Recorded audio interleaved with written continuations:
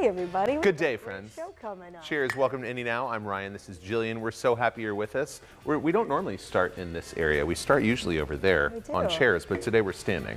Well, because we have a great performance coming up from Cirque du Soleil. Yeah. And we've got several other great things ahead. We've got food. We've got Indie Greek Fest coming up. I love it when they're here. Oh yeah, it's gonna be a great show. The half Greek party. Are you excited? Oh, absolutely. Opa. The Greek side is ready to celebrate. See, I did the Italian. That's Italian. Yeah. Sorry. That's all right. It's the same kind of celebration. You're right. Yeah, it's just the joy of life. It's the joy of life. Food and wine and people. It's an extrovert's dream.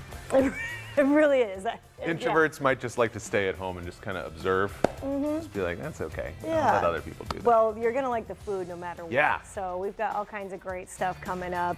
And you know, we always like to start things off. Oh, you just took a sip. No, you're fine. Here, let me start that again. Yeah. We always like to start things off on a good note. Thank you, teammate. Yes, Appreciate crew. that. Thank you for letting me get a swallow of water there. We're giving away a pair of tickets to see New Kids on the Block coming up Sunday, August 25th at Ruoff Music Center.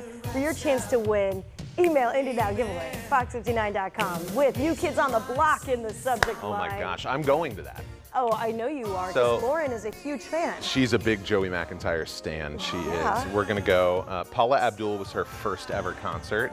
So it's them, Paula Abdul, and DJ Jazzy Jeff. Oh, that's going to be incredible. We know we're going to get a ton of entries for that. Indy Now giveaway at fox59.com. New Kids on the Block. Put that in the subject line to enter to win some tickets. Yeah, we've gotten to do an interview with Jordan Knight before. Nice guy. He was nice. Yeah. Gave us a lot of his time. Yeah. I think he appreciated our humor. We had a lot of stories to tell. He did, yeah, we did too.